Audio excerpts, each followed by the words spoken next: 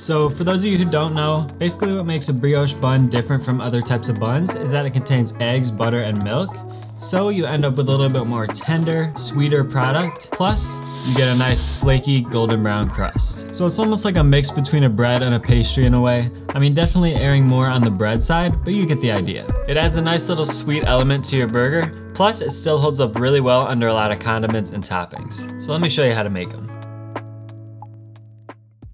So we're gonna start off this time by adding a cup of milk to a microwave safe bowl or measuring cup and heating it to around 100 degrees Fahrenheit, which is about 38 degrees Celsius. The reason we want it heated is just to speed up the activity of the yeast, which will ultimately help our dough to rise a little bit faster. So now just add 8 grams of quick rise yeast along with 12 grams or about a tablespoon of sugar, which will give the yeast something to feed on, again speeding up the rise time. Next, we're gonna combine the dry ingredients in the bowl of a stand mixer. You could do this by hand, of course, but the stand mixer is going to make this a lot easier, especially when we have to start kneading.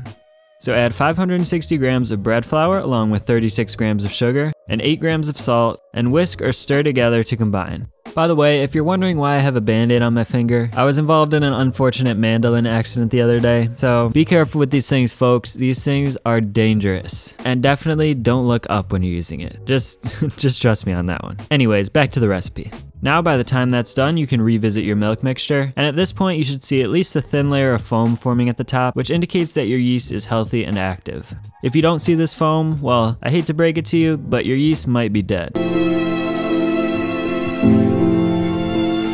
If that's the case though, I'd just give it a bit more time, but if you still don't see that foam, you may just want to run to the store and get some new yeast. But assuming your yeast is alive and well, just add it to the flour mixture and stir using your stand mixer fitted with the dough hook attachment until it starts to come together. Then add 4 whole eggs and continue to mix on medium-low speed until those are fully incorporated as well.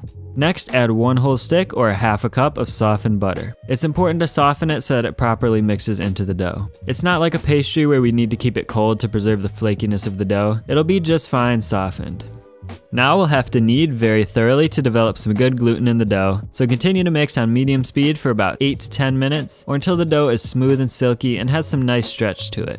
It will be a very sticky dough, but that's what we want, so don't add more flour yet. It might be hard to handle if this is your first time working with a dough this hydrated, but you'll get the hang of it pretty quickly. One tool that makes a huge difference here, and I'd even argue is essential if you make a lot of dough, is this flexible bench scraper. I'll link the one I use in the description below, but really any one like this will work. It's just a flexible piece of plastic. Anyways, we'll just want to remove the dough from the stand mixer bowl onto a lightly floured surface, and you can see that using the bench scraper, I'm able to get pretty much every last bit of dough out of the bowl. So just try to shape the dough into a ball as best as you can and then place it into a greased container to let it rise until doubled in size. Personally, I like to use a Cambro container like this one because it's see-through, and it also has measurements on the side so you can see exactly when the dough has doubled in size. Obviously this video isn't sponsored, I just like to use that type of container. So take note of your starting point, which for me is slightly less than 1 quart, so I'll be letting it rise until it reaches close to 2 quarts. This will be pretty quick, especially if you let it rise in a warm environment. It should only take about 30 minutes to an hour. I like to proof my doughs in my oven with the light on to achieve that warm environment, so that's exactly what I'm going to do here. It is a pretty quick rise, but it should still leave you with plenty of time to hit the like button on this video and subscribe if you haven't yet. So after about a half an hour, my dough has doubled in size, so I'll just remove it from its container again onto a pretty lightly floured surface, and you'll see why we want a lightly floured surface momentarily.